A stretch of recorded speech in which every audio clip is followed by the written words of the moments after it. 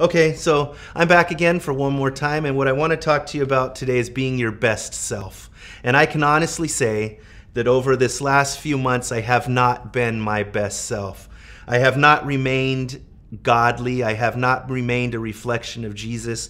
You know, the Facebook, social media, the news has got me depressed and angry.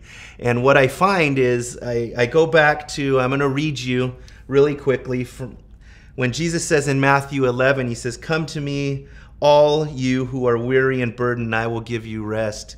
Take my yoke upon you and learn from me, for I am gentle and humble in heart, and you will find rest for your soul. My yoke is easy and my burden is light." If you don't know what a yoke is, what the yoke is it's a thing that ties two ox together.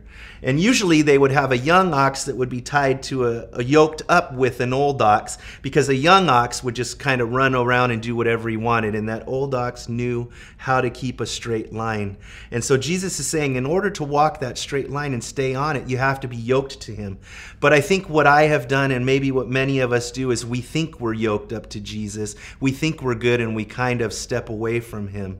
And what I noticed was, and my wife helped point this out to me, was that as soon as I looked behind me, I'd kind of laid a wavy path of destruction by the way I communicated with people, by the way I was angry at people and treated them pretty poorly, those both around me and on social media.